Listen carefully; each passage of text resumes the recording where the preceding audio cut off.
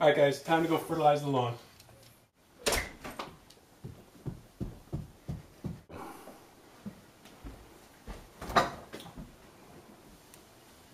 What do we got? What do we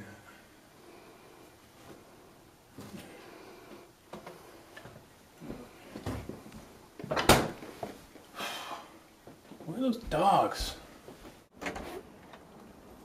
Lulu! Ziggy!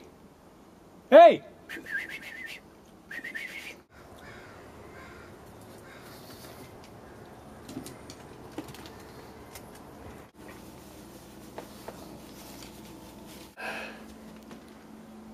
What's this?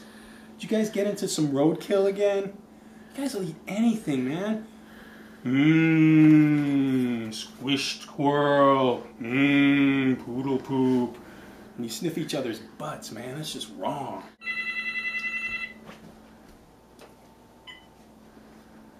What's up? Alright, what channel?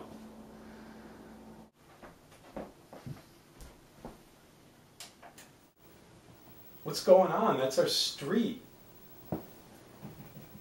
We don't have much information yet, but we can tell you that the man appears to have been attacked by some sort of animal, but nothing has been confirmed yet.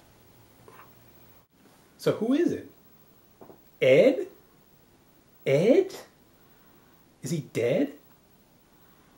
That's just messed up. I heard there was a bobcat sighting in the neighborhood. This is out of control. Okay, what up? You have to tell me in person, alright? Come on over.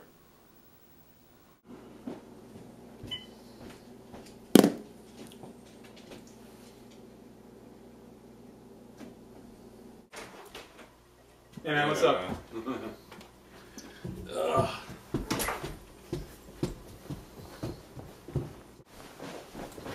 This is crazy. Yeah.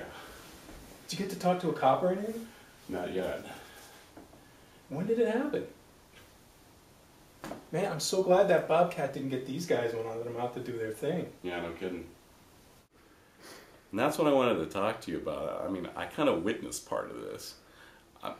I heard some screaming, and I looked outside, but I didn't see anything. So I went out and I went alongside the side of Ed's house and went into his backyard, and that's where I found him. And Ziggy and Lulu were chewing on his neck.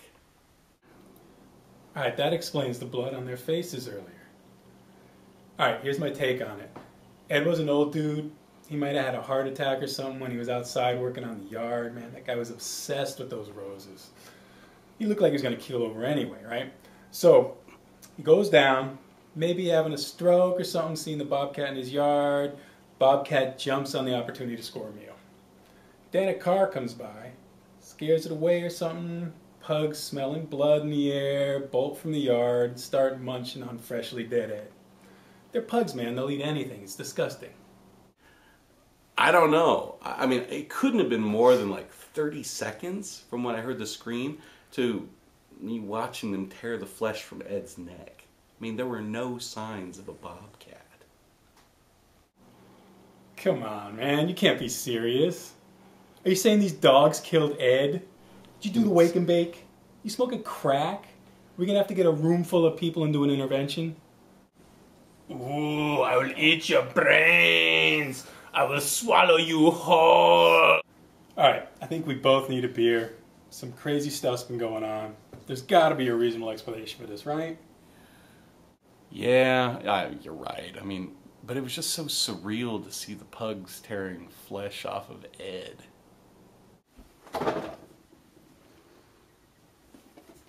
Alright, I'm out of beer. I think we're both a little freaked out by this. I'm gonna go down the corner and get some beers, alright? I'll see if I can talk to somebody on the scene and get some more info. I'll be back in a couple of minutes. Just hang and relax. And don't smoke any crack while I'm gone, alright? I'm sorry, Lulu. I know you're a lover and not a killer. But you've got to stop staring at me like that. Ah!